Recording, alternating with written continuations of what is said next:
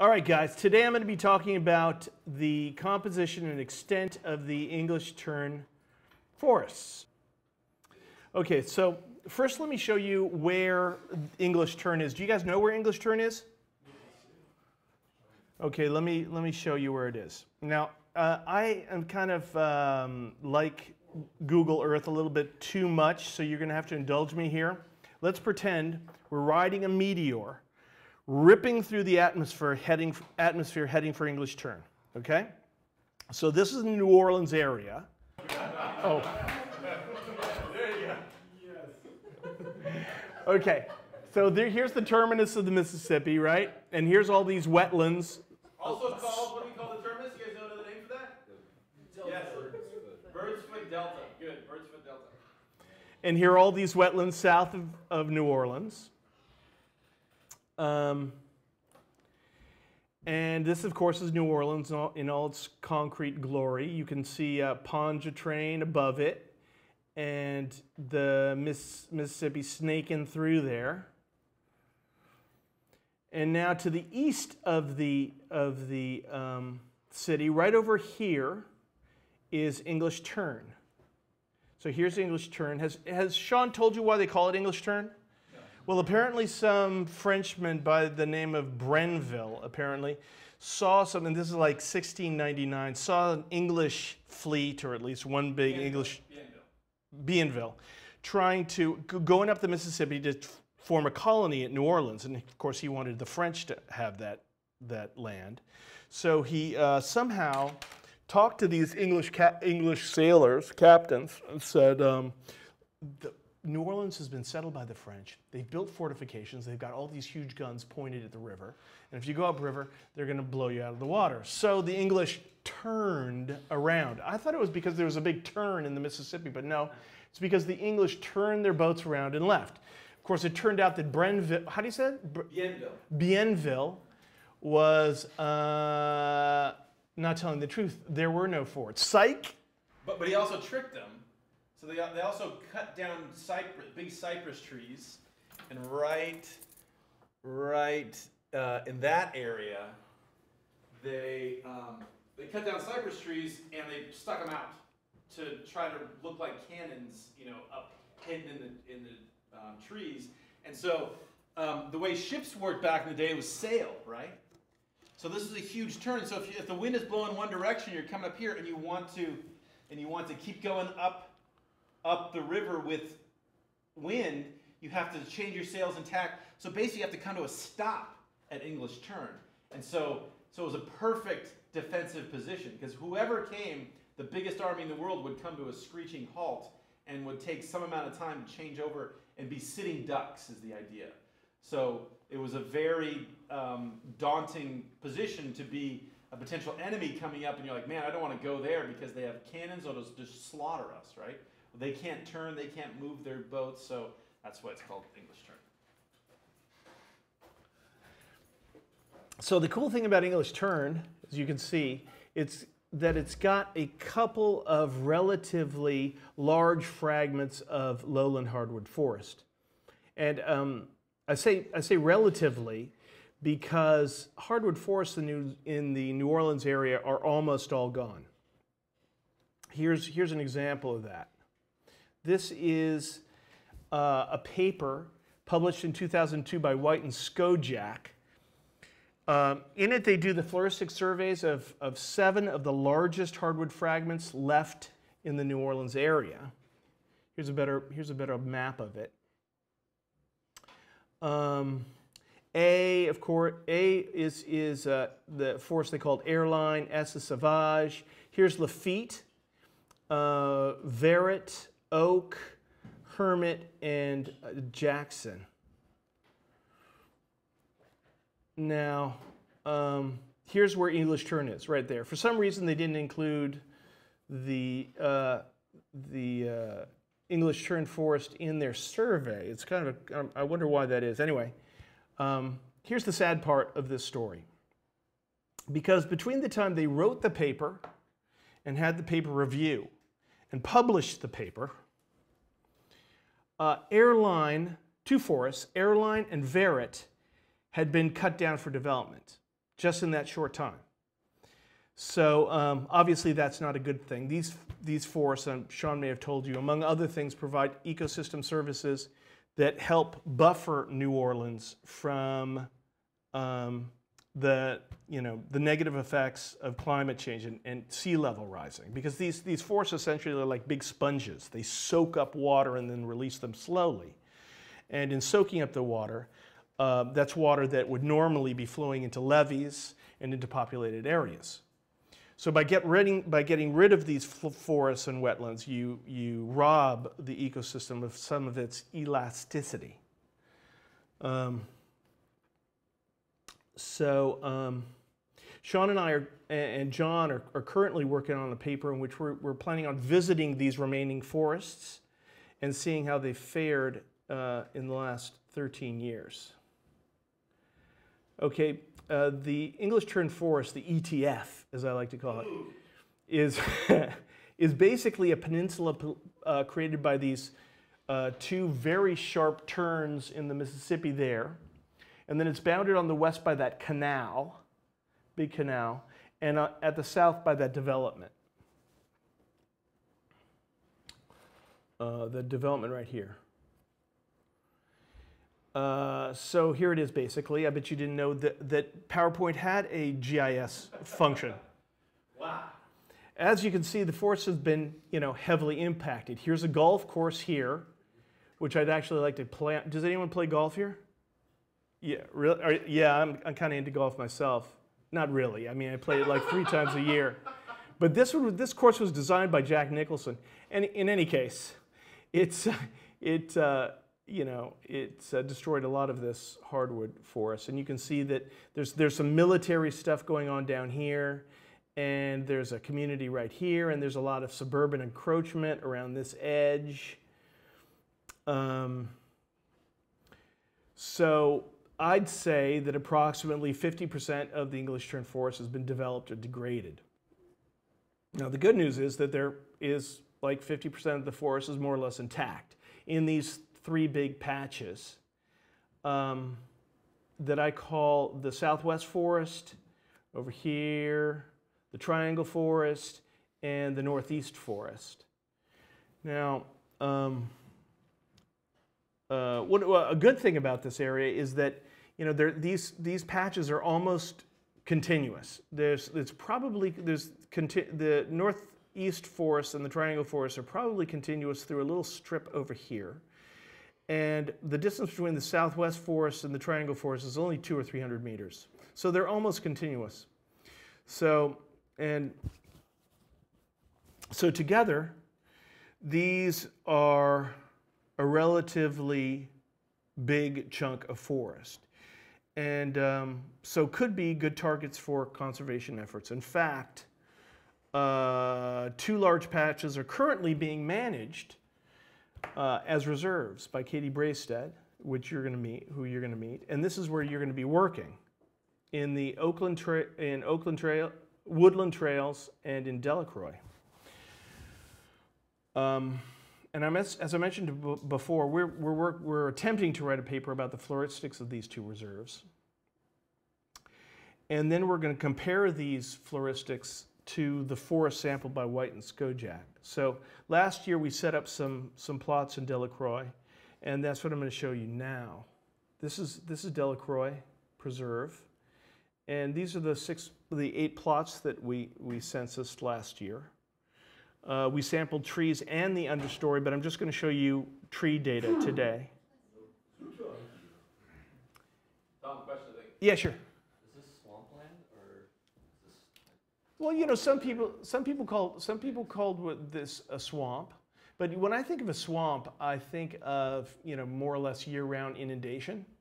This forest is dry a lot of the time, but gets inundated when it rains hard. The answer is yeah, it's swamp. I mean, in the general term for swamp, it would be a swamp. So marsh, herbaceous plants, like what we have out here, a marsh. Wooded wetland we call a swamp as a general term. So the more botanical folks would characterize this as a bottomland hardwood forest, which is one type of Although if we're there, most people call it swamp. SW, swamp, kind of swamp.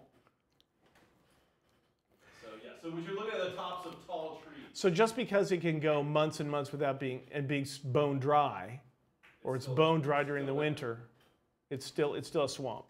The Army Corps jurisdictional, the legal definition, the federal definition of what is a wetland, 14 days of water on the ground a year. That's all it takes to qualify as a wetland. I didn't know that. Yes. So No, there's no just standing water on the surface for at least 14 days makes it a wetland. so we sampled trees greater than 10 centimeters in DBH, and then we also surveyed the sort of understory. But today I'm just going to be talking to you about the trees, So tree data. Are you talking about property? Katie getting the property at all or no? Katie, getting the what? Here, can you scoot back? Can you scoot back to? Scoot back. Yeah. So just for clarity here, so this Woodlands Trail, this was a starter. This is the starter property.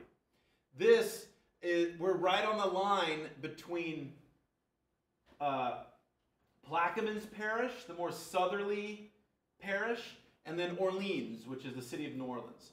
So the Woodlands Trail area, this lower light blue blob, is in Plaquemines Parish. Katie, we'll get the whole story later, but Katie basically started her nonprofit to conserve this chunk. So all of this was forest, where the golf course was forest. And the short version is the development, all of a sudden, this was publicly held land. Everybody thought it was some private person held it, and then people figured out that it was public land. So then a developer made an offer to the owner, to the government, and purchased it. And then immediately plowed it under and turned this into a golf course and high-end home development. So that scared people, because then the developer started saying, hey, I can develop all this area. So Katie formed what was originally called Woodlands Trail and Park, a 501c3. And it was based her. It was just her. And she said, hey, we should say this. And so she convinced the parish to let her organization manage this land as a park for the greater community. People could walk there. People could go ride bikes there. People could go recreate, etc. That still is in existence. But then about, I'm getting old, I can't remember, 3 years ago, 4 years ago, I can't remember. We actually outright purchased the Delacroix property. So Woodlands managed, and now the nonprofit has changed its name. Now it's called Woodlands Conservancy is the name of the entity. Still same entity, but just changed its name. Woodlands Conservancy. Woodlands Conservancy manages Woodlands Trail. Woodlands Conservancy owns outright and fee title Delacroix. And so we're trying to acquire the rest of this horseshoe area and sort of complete the U-shaped thing. So just by way, so we have a lot of many years of data of the Woodlands data. The Woodlands site. The Delacroix is a new thing. So we just have a couple years of data. We've just been spinning that up. Okay, good. Keep going. All right, so here are our sites. We did trees and we did understory. I'm just going to show you understory. This is John at Delacroix. John Lambrino. So you guys. Super expensive jacket. Yes, that's what we call trash bag technologies. You guys all met John. He Skyped in from Oregon.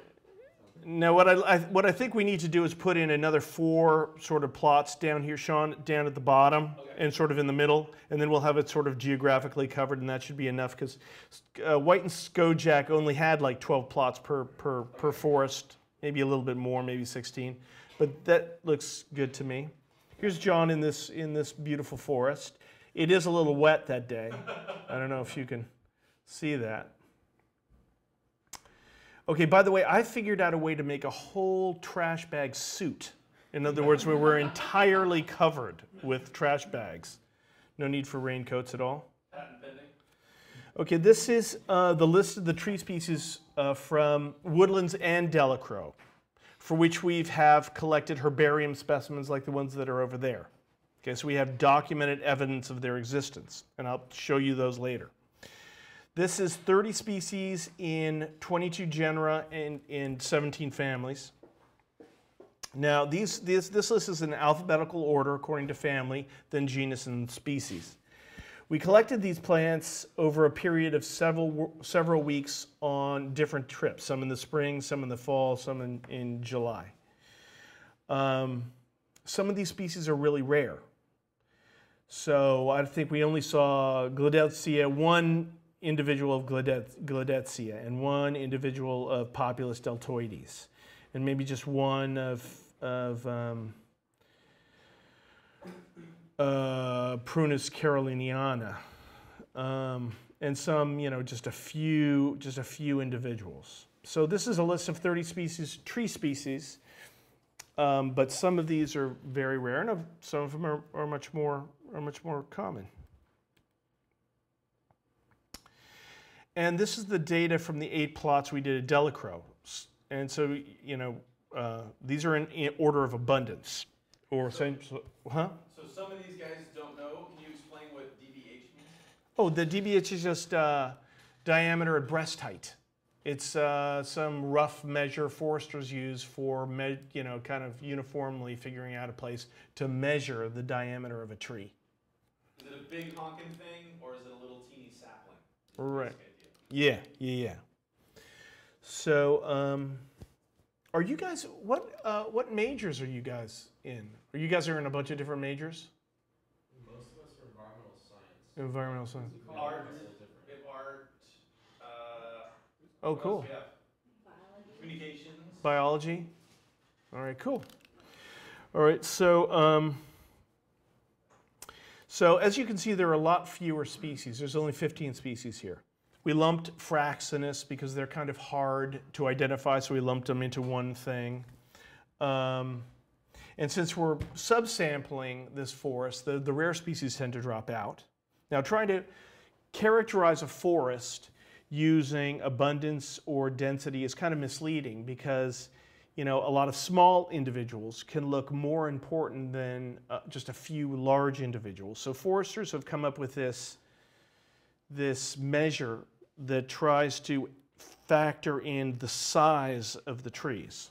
And they call this importance value. So importance value is species relative density. So that's a measure of how many trees there are per unit of area. And relative means it's like the percent of the total. And then you add that to a species' relative basal area. And basal area, as it says down here, is just the cross-sectional area of the tree at breast height. So it's just pi r squared, essentially. So you add those two things together and you get species importance value. Species importance to the ecological community.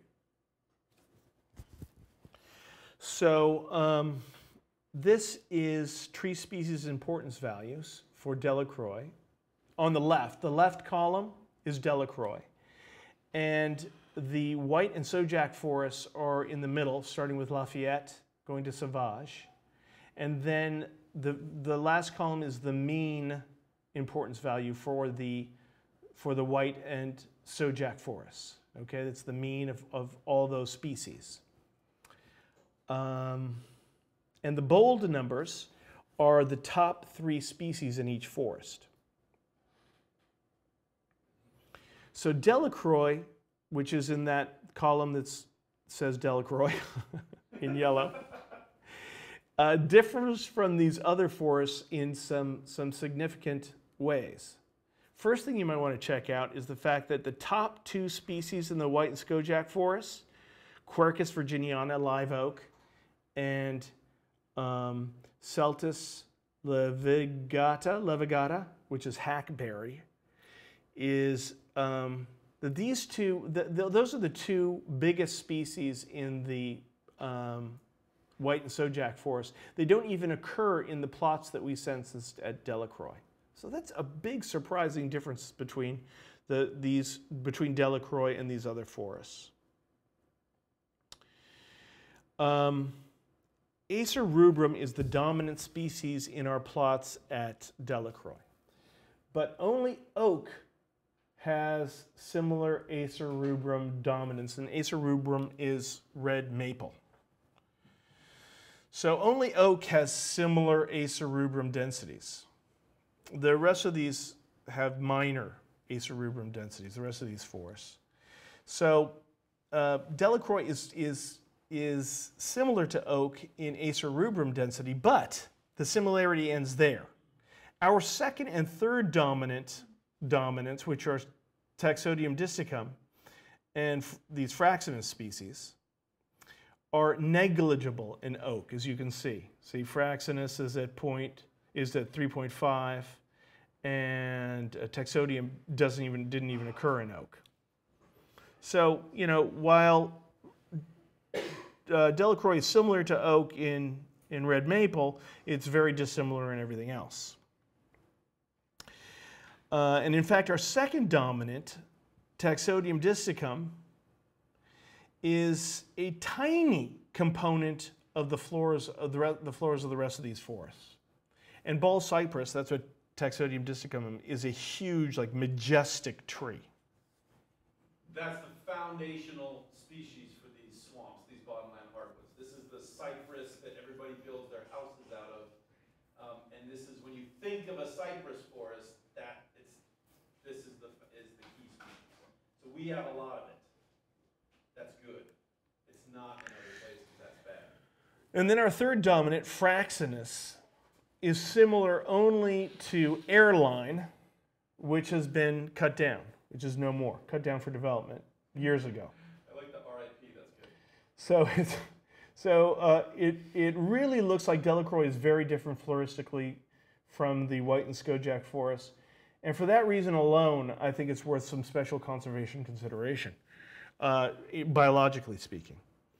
Now, what would be fun would be if we were to finish the Delacroix sampling, do some more sampling of these 20-meter plots at Woodlands, and then maybe it would be fun to move down to the Southwest Forest, whatever's going on down there, because it would be really bitchin' if all these forests, they're the last huge bits of this kind of forest left in New Orleans, could be connected. And I think for the purposes of conservation, we should start talking about these three forest fragments as a single system, as the English tern forests. And because they appear to be floristically unique, we may be able to apply some sort of biological leverage for conservation of these forests in these areas. All right, so now let's go through some of these species and learn them up. You heard me mention this one before. This is red maple, Acer rubrum. It's in the Sapindaceae. That's the family. Family is the Sapindaceae. And it looks like a maple leaf, essentially. All right? It's got three major lobes with soft serrations and a double samara, which you won't be able to see. I think there's some on there. You can kind of see it over here, this double samara. It's one of those seeds that you throw and it sort of helicopters. Helicopter wings. And it's got a huge distribution.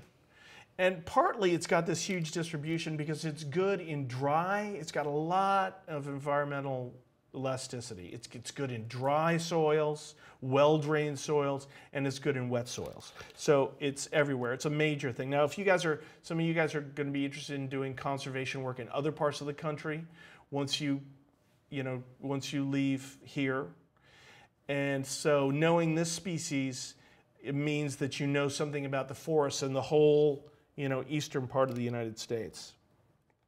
Okay, this is American elm. Ulmus americana in the Ulmaceae. That's an easy one. There's a specimen of it here that you'll see. And it's got this double serrate margins, which you'll see. See these, they have these pinnate veins that go out like this. I don't know what pinnate means. Pinnate means that it's kind of going out from a central axis. And These usually the ends of these veins usually end in a tooth on the leaf. But when it's double serrate, there's another tooth in the middle of there, in the middle between these veins. So this is a double serrate vein. It's got this thing called an oblique base where it's not symmetrical. And a single samara. This is not going to be hard for you guys to figure out once we get going there.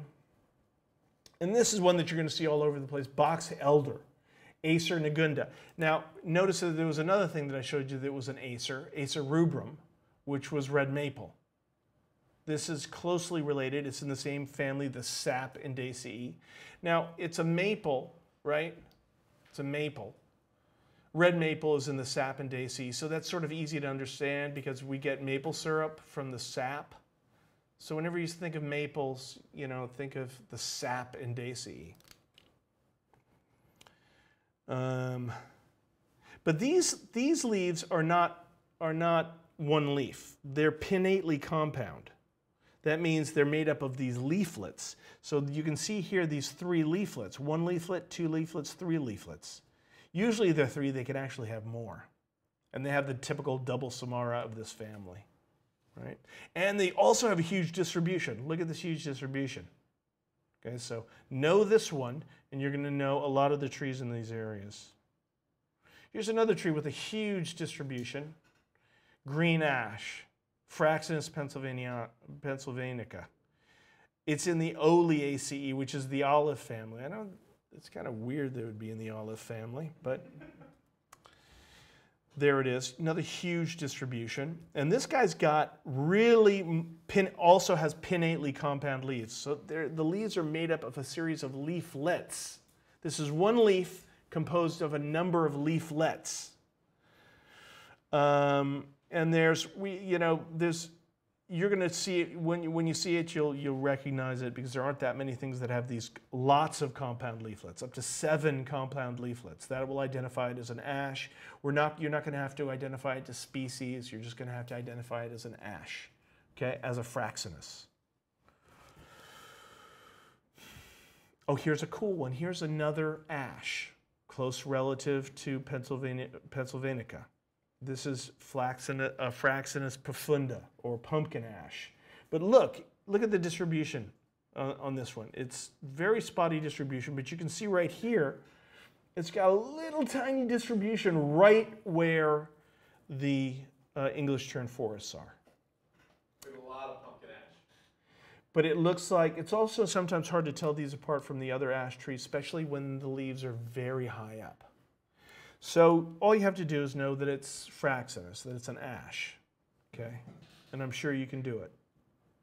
I bet my ash on it. Sorry, that's terrible. That was very funny. That was terrible. Okay, now here we have bald cypress. Now this doesn't have... Cypress. Let's hear it for cypress. Yeah, woo! And Taxodium disticum. Now, this one has a weirder distribution that you haven't seen yet, the southern distribution. You'll be able to tell it instantly because it's a gymnosperm. It's the one that's more pine-like. It's the only thing that's pine-like in that forest. And the fruits are a cone. So this is not going to be a problem for you to understand it. And it's a humongous tree. Does it look like anything to you guys if you just look at the picture on the left? Something we have here? Especially more northern towards... What's that? Douglas fir? No. Redwood. Yeah, that's right. They're in the same family. In fact, you know what? They may not be in the same family. I think redwoods have been put into the Taxodiaceae. They have a new family for them. Anyway, doesn't matter. But they look like redwood yeah, leaves. they look like redwood leaves. All those little leaves, those are all one leaf. Each one of those is a leaf. It's not a pinnate leaf. It's an entire leaf, and the leaf is a little needle-like thing. Okay, sorry. And now we have some oaks. This is a very common oak at our location. Quercus nigra, water oak, and it has these sort of, we have an example of it here for you to look at. It has these spatula-shaped leaves, but actually the leaves are very variable. And oaks are a real bitch because they hybridize. And they will take, two species will hybridize, and the offspring will take on the characteristics of each species. So it can be very hard to figure these out by the leaves. And really the only way to tell them apart is the acorns, and often you can't find the acorns because these forests have pigs in them. And the pigs gobble up those acorns faster than you can say Jackie Robinson. Jackie Robinson. Damn it, there they go. Faster than that. This is another common oak that you're going to be seeing, Quercus texana. All the oaks are in the Fag ACE.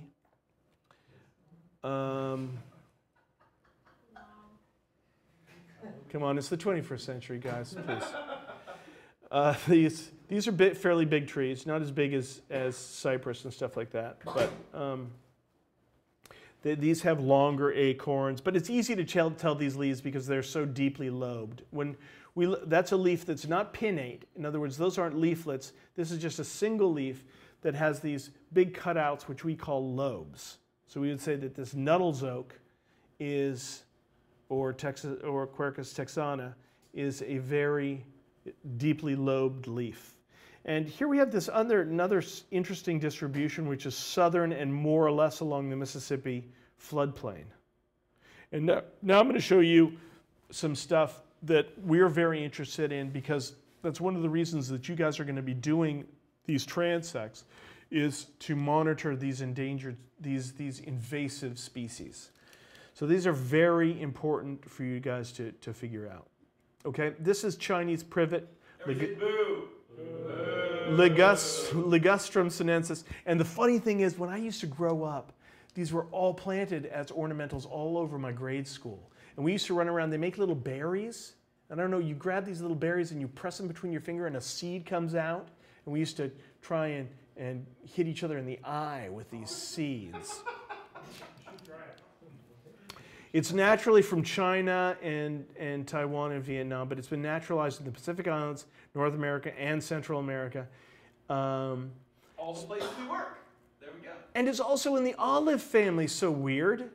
I've got something for you guys to see over here, a specimen for you to see. It's got these bunches of small flowers on these very dense panicles. A panicle is a type of botanical inflorescence that's branched. You're not going to see it in flower, but you should be able to figure out what it is fairly easily. This guy is really, really bad. Everybody say boo! Chinese tallow, Triatica sevifera. Very bad. It's in the Euphorbiaceae. That's traditionally sort of, it's got its center of diversity in Africa, where there are a lot of things that look exactly like cactuses, which are really euphorbs. And it's native to China, Taiwan, and Japan, but it's naturalized here in the southern United States because it was used as an ornamental. This thing is extremely invasive, can form whole forests made up of this species. Squeezes everything out. Yeah, Everything else out. the leaves are sort of heart-shaped, and they have this little, tip on them, or they're rhombic. Extremely invasive. That's Katie has been trying to get rid of these she goes through a sort of invasive eradication program where she tries to cut down these plants. And this is another thing called Chinaberry. Boo! All these things seem to come from China for some reason. Malia azadarak. And it's got these classic pinnate leaves. Okay, with these soft serrated edges, and the leaves can be long, really long. So this is one leaf, you see, that's pinnate. This is another leaf that's pinnate. This is another leaf with pinnate. It's got a bunch of leaflets. This has a very distinctive look. You should be able to get it very easily. Okay. Sorry. All right. So.